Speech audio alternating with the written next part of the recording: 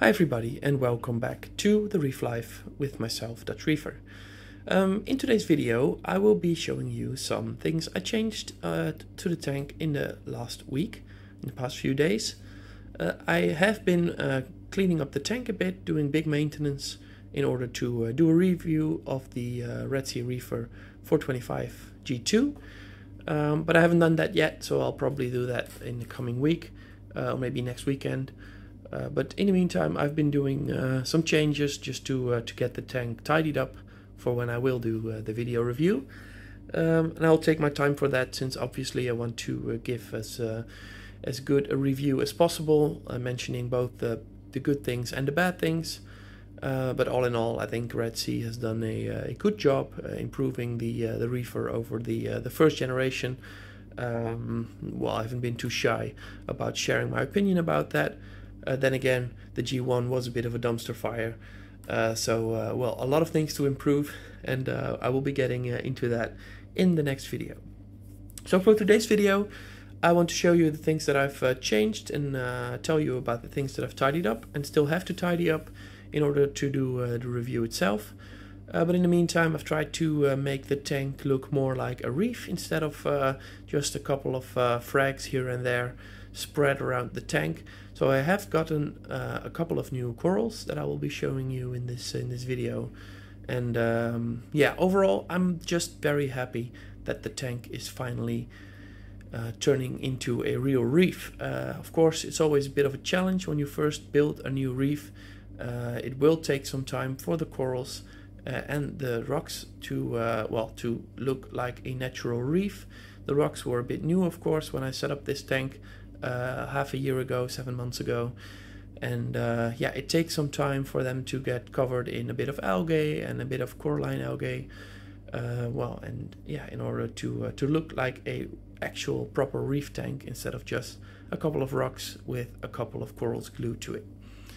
Of course, this tank is still just 6 months old, so it will take quite a lot of time to develop further. But yeah, that's always the way it goes. You try to build something new, and in the end, it starts looking like a proper reef.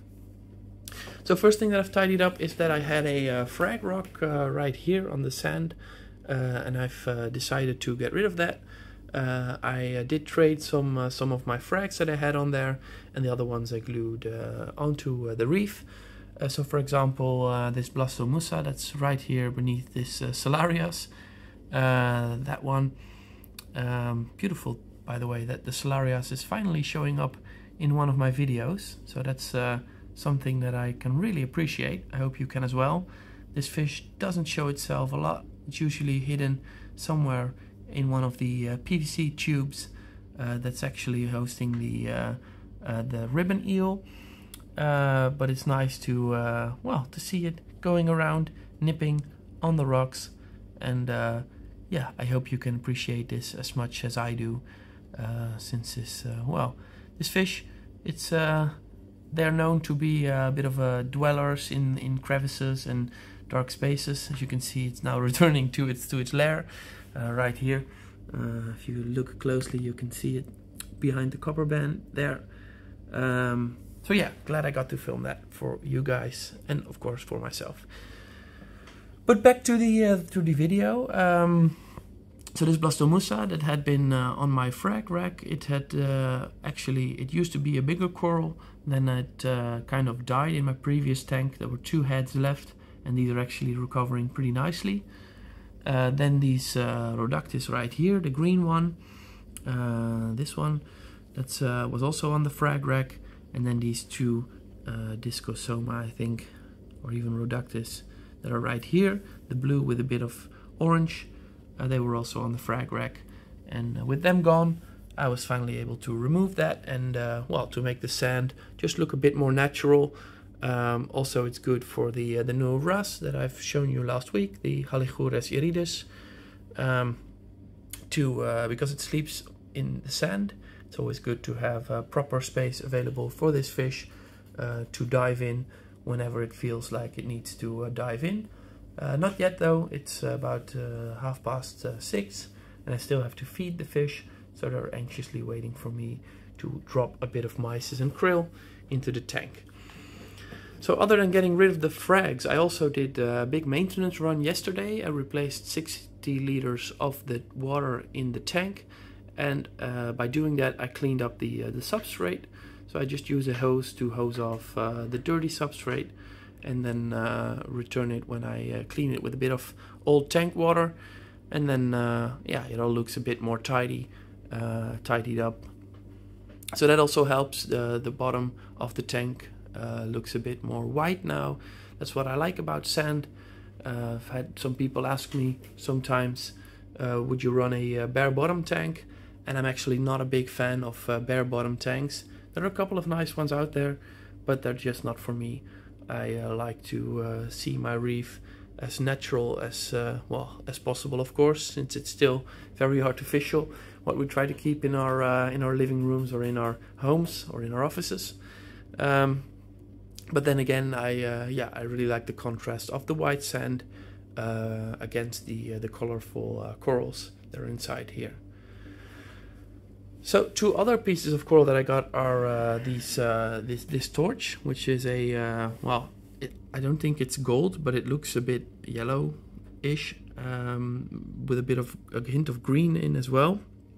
But I think it's an Indo torch. And then behind that is a small piece of hammer coral that I got from a fellow reefer, and I think they look nice together. So the little frag of the green Euphilia that I have right here, somehow it fragged when I moved tanks. I think a small piece broke off, and it's nice here together with the other two together. And also this piece of Caulastrea furcata, I think, if I'm correct, maybe not, is this one I also got from a fellow reefer, which I think looks nice next to this one. They might turn into the same coral in the end, but it's nice to have a bit more than just the one or two heads that I had left from my old tank. Also a small piece of Hypnophora. Somehow the Hypnophora has always done pretty bad in my tanks. I'm not sure why, but I'm trying again with this piece, and hopefully this one will survive. I've had some moderate success with them in the short run, but then somehow in the long run they always tended to die. Not sure why, but yeah, that's the way it goes. Also, it's fun to see that the rock anemone has actually returned somewhat to the rocks. So it was last week, it was a bit more to the left on the sand, but I think it has decided that it likes a little bit less flowy area that's close to the rocks. So it's actually returned and moved like 3, 4, 5 centimeters back to the right, and now it's back there and looks as if it's part of the reef again. Also funny to see is that this frag of Zoanthus is actually growing very rapidly. I was already warned about that, that these are very fast growers, and now the ribbon eel has to show its head. Actually, the Zoanthus are covering up the entrance of the PVC pipe, and the ribbon eel has to poke its head through the Zoanthus in order to get out there. But I think it nicely covers up the entrance. So all in all, I'm very happy that this is here. And of course, if it's totally blocking the entrance, then I can remove some with a knife. So yeah, a couple of corals left. Some SPS frags. Moderate success with SPS as well. Stylophora, always a nice blue coral, but I think I had this last week as well. Or maybe not. Then this green Pochylopora, which I really like for the bright green color. Then there's a small piece of Hystrix right there behind that bird's nest coral, but that's still a very small frag that needs to branch out over the next few months. And I think this looks really nice in a trio, just some SPS growing on top of the reef where it belongs, and that's always nice. And then on to the last two new corals. You might recognize this, the one on the right, the Raja Rampage chalice. I did have that before. If you look at my Christmas disaster video, then you'll see that it actually had died, unfortunately, over Christmas. But yeah, that's sometimes the way it goes. I hope that this one will survive in the long run and will actually grow out to be somewhat like this. I had success with this coral at this spot, so I thought let's just put it close to there, so it simulates about the same well, the same conditions that the bigger chalice is in. A little bit lower, so it gets a little bit less par, but it's just, well, it's a couple of centimeters, so it wouldn't matter much.